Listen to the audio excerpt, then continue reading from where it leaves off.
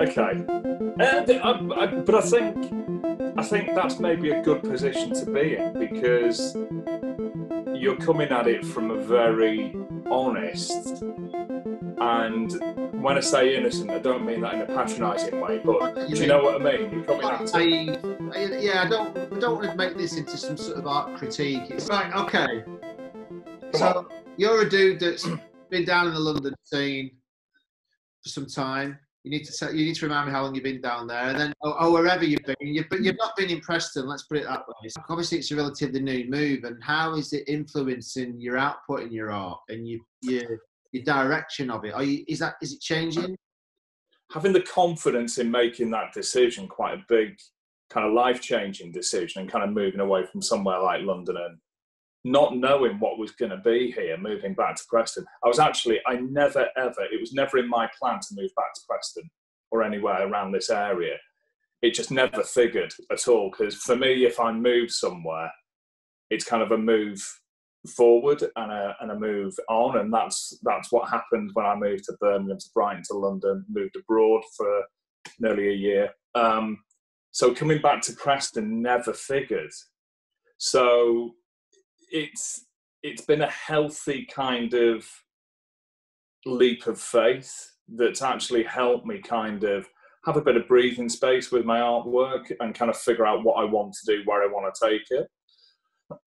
And the confidence in the work and the direction of it has changed quite dramatically in the past 2-3 years, I think, as a result of all that. And having that time, that concentration, and having a bit of a step back. And like we're all having a bit of a step back right now in this lockdown moment, and we're all kind of having that chance to kind of take stock and breathe. That's kind of what I was doing sort of 3-4 years ago when I was starting to move back up here. Okay, that's interesting. Let's come to the pandemic thing in a bit, because obviously everybody I've spoke to, this is what this is about, and we're in that moment now. But I'm just interested to see, because obviously, like I say, we've recently met, and I know a little bit about your work, but I've been just doing a bit of digging around and looking at your Instagram feed. And when I go on people's Instagram feed, I always scroll right to the beginning to see where they were at. Oh, interesting. Yeah, exactly. I mean, I'm not sure whether the stuff on your feed is your work or whatever it is, but it's quite political in parts, and quite is it angry, or is it as you work? Really? Well, maybe I'm wrong. There's a little bit. It's quite anarchic. Is this from the early Instagram stuff, the photographic stuff, kind of? Lots of walls and surfaces. Yeah, I'm just trying to find out. Really, I was trying to find out a bit about your past. Okay. Was it street art? I mean, you tell me about, because I see you as you're coming from the street a little bit. I mean, am I right on that, or am I wrong? Well, this is an interesting conversation that's going to go in two different areas. I had this conversation the other day with a great contact in Manchester that's kind of becoming quite a good friend as well, and he's a big advocate of my work, and he loves the style and has kind of followed it for the past couple of years since I've been doing Manchester Art Fair and different things like that. And we were talking about the work and kind of describing its context, where it comes from, where do I come from, what is the work, what's it about. And what you've just picked up on with the Instagram feed and where that started back in 2013, I was actually in Sydney, Australia, living there for 2 months, and then living in Toronto for nearly 10 months. So I had almost this kind of like a sabbatical, just completely out and away from life. I gave up my job in London at the time and just took off.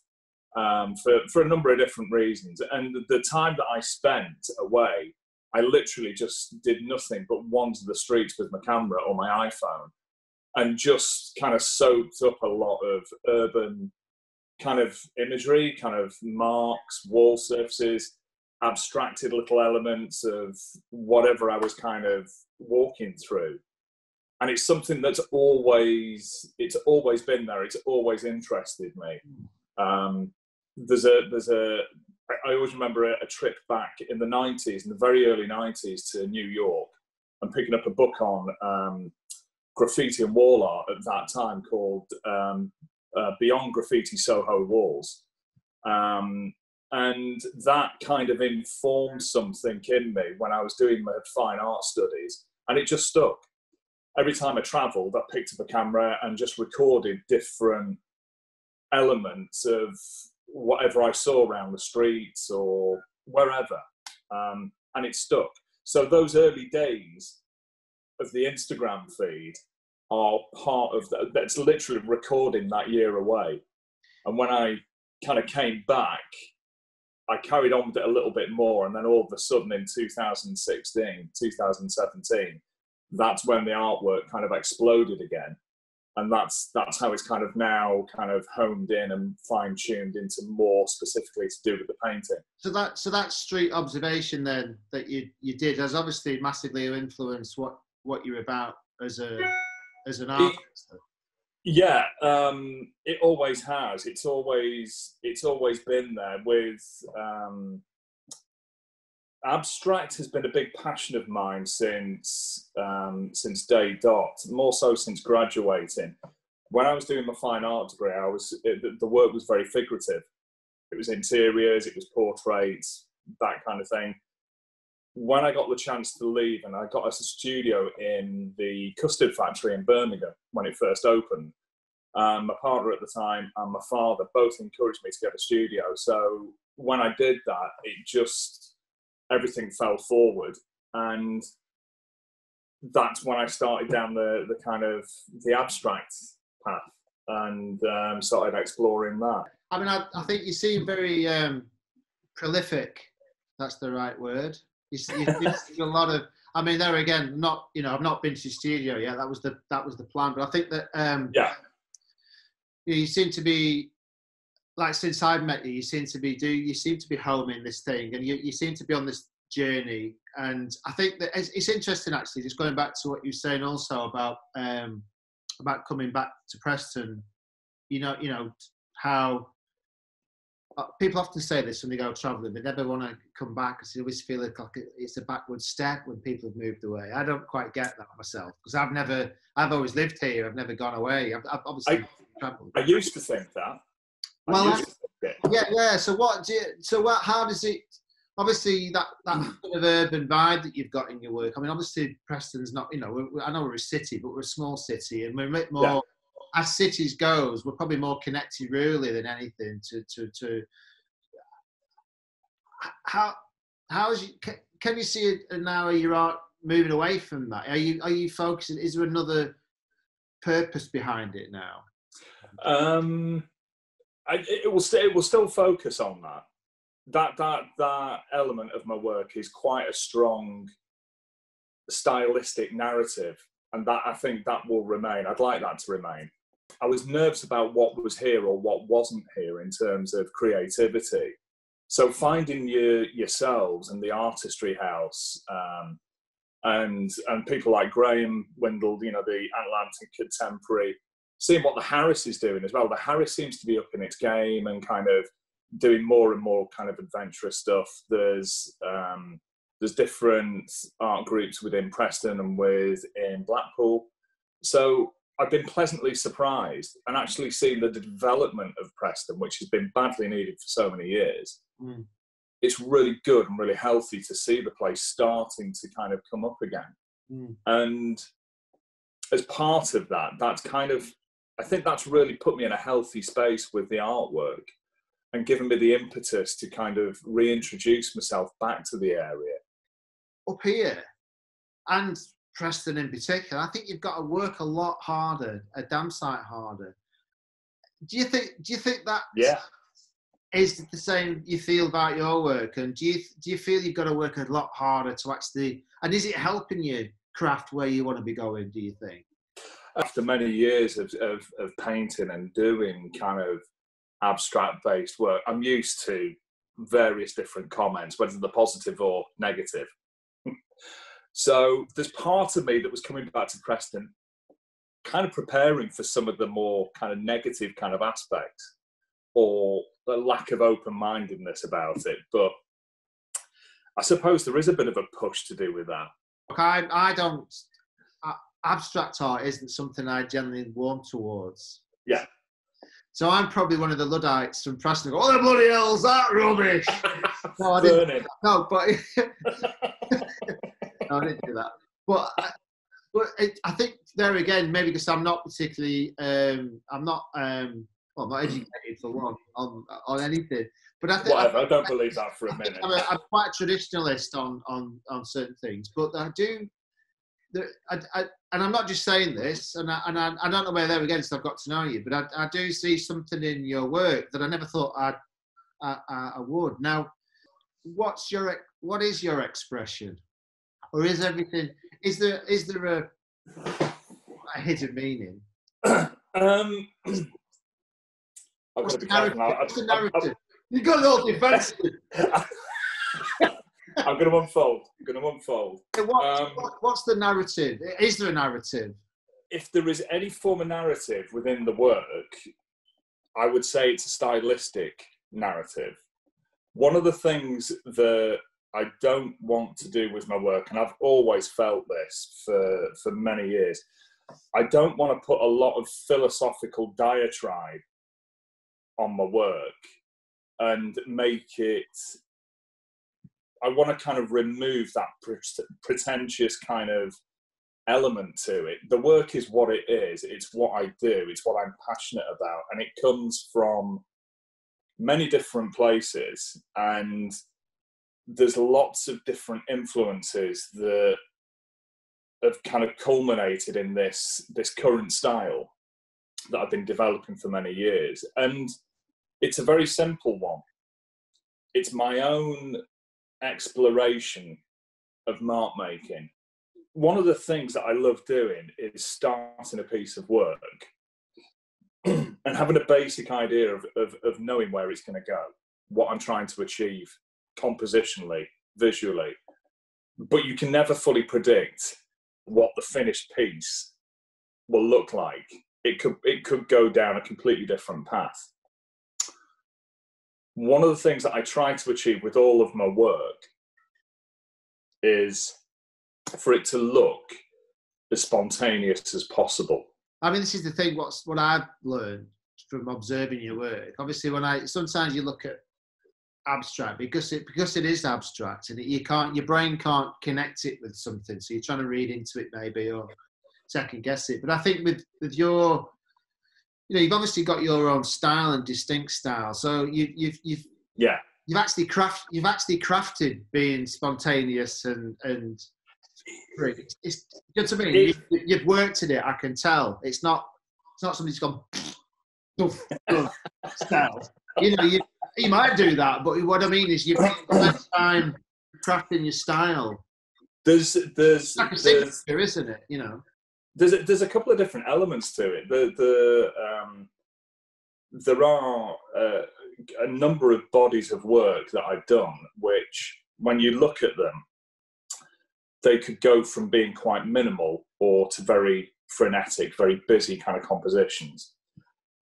The busier kind of pieces of work, and probably the bigger pieces of work, to get to that point probably take about 4 or 5 different stages, which, when you think about it and you kind of break that down, it's actually not that spontaneous, but it's part of the process to get there, to create that finished kind of painting, that finished kind of image. As you may have noticed via the Instagram page at the moment, there's a series of works that I've put up as part of the Artist Support Pledge. Yeah. And making some pieces of work available at a good price for anybody and everybody to kind of purchase a piece of work. And the actual support pledge has been this wonderful campaign set up by this guy, Matthew Burrows' studio. And it's basically making artwork available right now to anybody and everybody, but it's also allowing a bit of income to be brought into artists that could be struggling with kind of finances right now. And part of that, I'd kind of put some work forward, which I was working on in a digital capacity on my iPad back in January, February. Now, again, there's two elements to the work. Some of those are kind of quite heavy kind of compositions and kind of digital collages, which I've then worked over. Or they're very minimal kind of markings. So there's two elements kind of running together there. And the more minimal kind of markings and the more kind of minimal compositions, it's another area that I'm kind of currently exploring in all the work, and it's actually quite therapeutic. Well, it's funny actually, because I'm glad you brought that up, because I actually wanted to ask you about that. Because look, obviously, with me doing my little bit of research, I noticed that you've gone quite minimal, very simple strokes and simple lines. I mean, just going back to the artist pledge thing with the pandemic. Let's just pick up on that a little bit, because I know we talked about that earlier. Has that work come out of this pandemic, or was it something you were working on before? For anybody out there that doesn't really know me or know me as a person or my kind of background, I do a bit of freelance work within events. So I kind of do a bit of health and safety and floor management. So when I'm away, I'm trying to kind of keep up with the creativity and kind of do that and kind of keep the head running.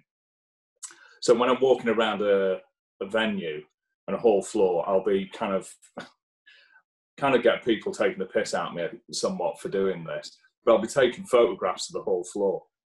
So there's all the hall markings, there's all the kind of scrapes and all sorts. And I kind of just stop still, and people will be like, what are you doing? I'll be like, oh, I'm just taking a picture of the floor. And then I get a group of people stood around me going, what's on the floor? What are you seeing that we aren't? And I'm kind of looking at it going, wow, that's a piece of work, that is. Yeah. And that's some of those pieces actually came out in the compositions that are now as part of the artist support pledge. It's almost like you're observing human markings and then doing your own versions of it. Yeah. Is that what you do? Is that it? Does that sum up? Are you are they just inspiration, or is it what is that? You obviously you're fascinated by the marks humans leave, and then you're leaving your own mark on canvas. I don't know. I mean, it's like going back to taking a photograph of the whole floor in a exhibition venue. You're on it. You're stood on a dirty hall floor. Yeah. So there's chalk markings of where a building point should be, or there's scrapes in the concrete. There's splashes of paint. It's normally kind of paint splashes that have been dragged across the floor. That I kind of turn around, look down, and go, God, that's really beautiful. I love that. I love it. Why? Why? I don't know. I just love them. I just love those kind of abstracted marks. Yeah. And there's those pieces that are up at the moment. I did another sketchbook running alongside that, and it was 50 pages, and it was only a little kind of A5 sketchbook, and I just used a black fiber tip pen, and literally just kind of scrawled through the whole thing, but very, very few marks per image. And I literally just kind of let my hand and the pen just fall across the paper. And there's some of the most beautiful little kind of compositions. And there's something about that, just kind of that freedom of just kind of letting go and just seeing where things kind of go by accident without too much intention. Yeah. And again, that is part of the work. That is part of the paintings. It's part of everything that I do is trying to create. I know sometimes what I'm doing, I know what I'm trying to create, but I'm trying not to purposefully contrive something. Does that make sense? Yeah, it's got to feel natural. I mean, I think that's the. I mean, you're talking about your technique, aren't you? I mean, this is something that I've sort of spoke about with the other artists. It's sort of how much do you battle with technique and expression? You know, I think you can spend a lifetime trying to learn something, can't you? And never actually be an artist, rather than just, you know, or just get on with it and be an artist and evolve and develop as you go. You know, what's your opinion on that? You know, I love that last bit that you just said about maybe just get on with it and just battle through and find what you can learn at the time, and keep adding on that as you go along. That's something you've always done. I mean, you know, when was the point you thought, right, I want to be a professional artist? Because it's not an easy gig. And so at what point did you think, right, this is what I'm doing? You know, have you always thought like that? Or? Yeah, I mean, I graduated in 93 from Coventry. I did a fine art degree there. And then, as I said, I got a studio at what was the old Bird's Custard Factory, and became this arts and media centre in 93. And I did that. I had that studio there for a number of years, probably about 5 years, something like that, 4 or 5 years, and just kind of tried to go at it full time. But at the time, it was quite difficult. It was quite financially, it wasn't a big money maker, and it was a bit of a challenge doing that in Birmingham. But I kept on with it. But I ended up, and this is where it kind of links back into my freelance work, that I ended up getting a job being recommended in events. And I just all of a sudden just kind of got pulled into that. And I was in and out of that for about nearly 19 years, 20 years. But at the same time, I was still doing the artwork and still kind of pushing forward with that and doing exhibitions in group exhibitions, solo exhibitions in Birmingham, and then doing that in Brighton.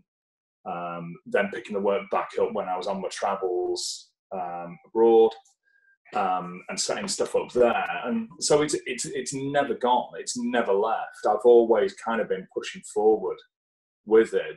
I think going back to when you were asking about why Preston, why being back here,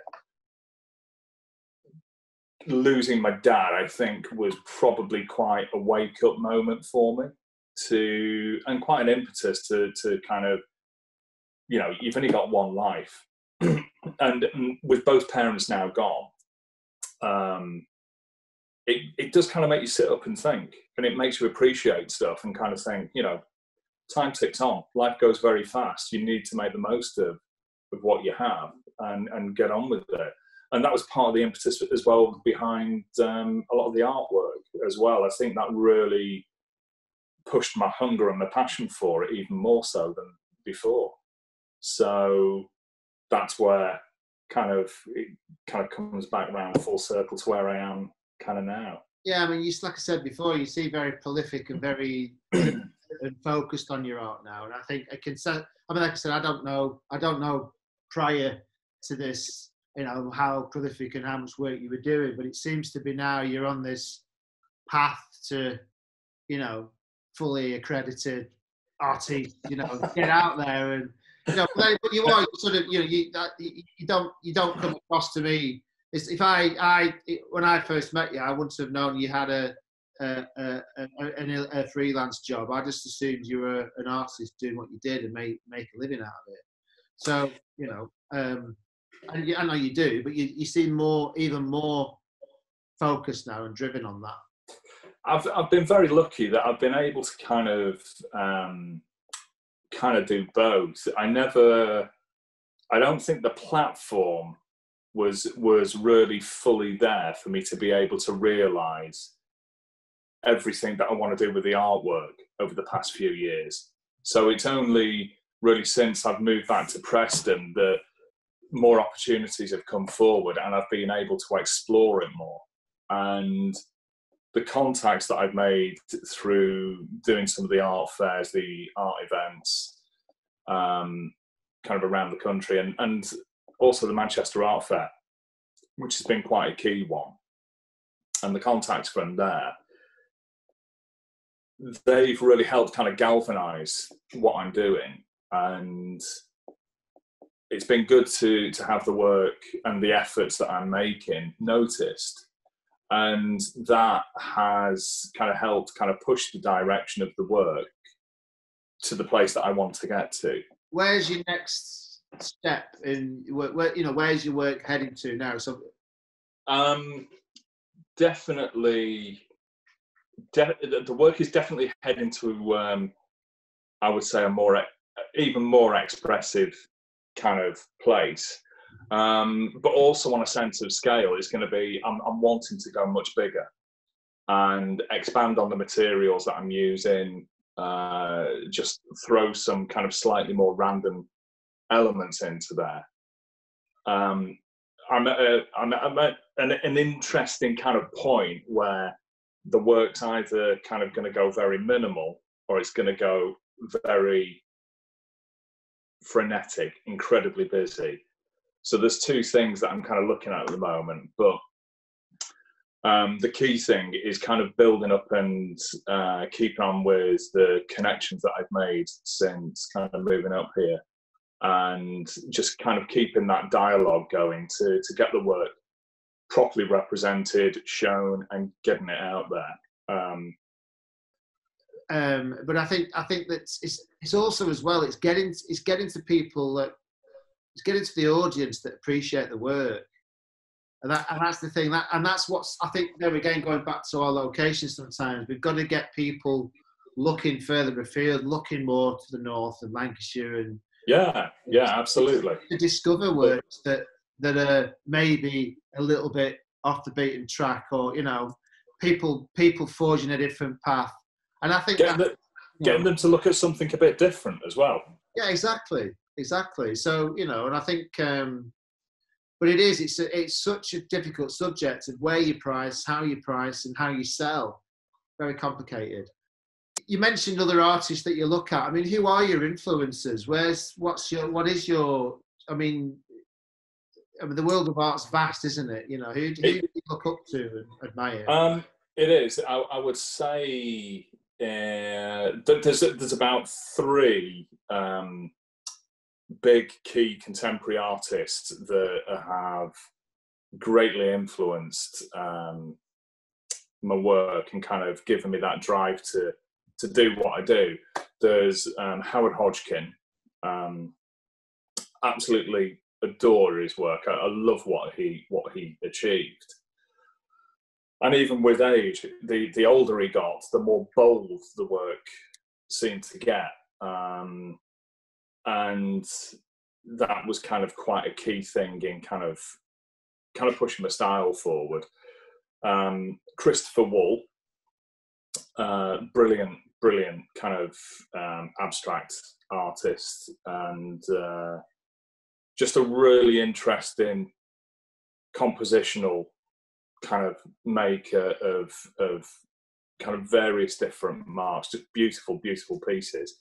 And Cy Twombly, and for me, he's probably the pinnacle of the contemporary kind of old school kind of abstract painters. That I just think his work's phenomenal, and he's probably one of those figures that most people could potentially look at and just go, "What the hell is that?" A 4-year-old could do that. But his work is just phenomenally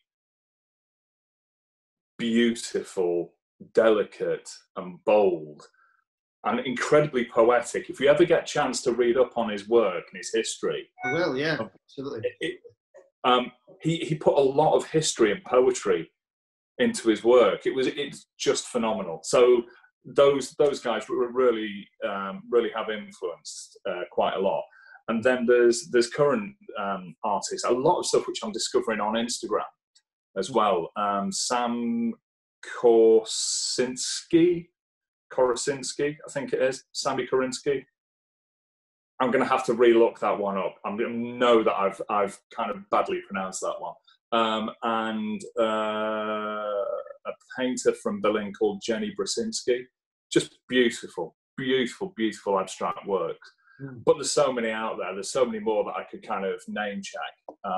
How does the social world, what does it do to you? I mean, sometimes it's funny because I just sort of set my own arts Instagram up. I've never had one before. I've never put my work on there. Okay. And the reason being is that because I follow a lot of artists, and I get a bit dejected sometimes that I'm actually pretty shit. I'm not good enough, you know. How does it affect you? Oh, does it inspire you or deject you? I don't know. The internet is a great thing for pushing stuff out, and it's also a great thing for discovering new kind of work and new influences. And it's great for kind of dialogue and kind of interacting with other artists. But it's also a bit of a dangerous kind of loop. I had a walk around the country lane this morning, and I had a little bit of time to kind of reflect and kind of think about a few bits. And this is one of the things that came up, that we can be a danger to ourselves on social media, that we probably place too much importance on certain elements of it, that we push our work out there. And then you get a like, and it's like, oh, brilliant, somebody's noticed the work. And then you'll get another one, and it just kind of buoys you up. And it's a feel-good factor. It's good. It's kind of a little bit addictive, but at the same time, it can also be a bit detrimental, because you kind of step back and think, hold on, am I doing the work for the likes, or am I doing the work for me? And I think you've just got to approach it with you've got to be quite open-minded about it, and just maybe not take it too seriously. Well, I think it goes back to what we were talking about before with sort of sales and pricing and everything else. It's all part of, at the end of the day, you need people to discover you and find your work and find out what you're about and do the homework, buy into you. And you hope, really, it's not just having fans, is it, and followers. It's hopefully it'll potentially turn to people buying your work.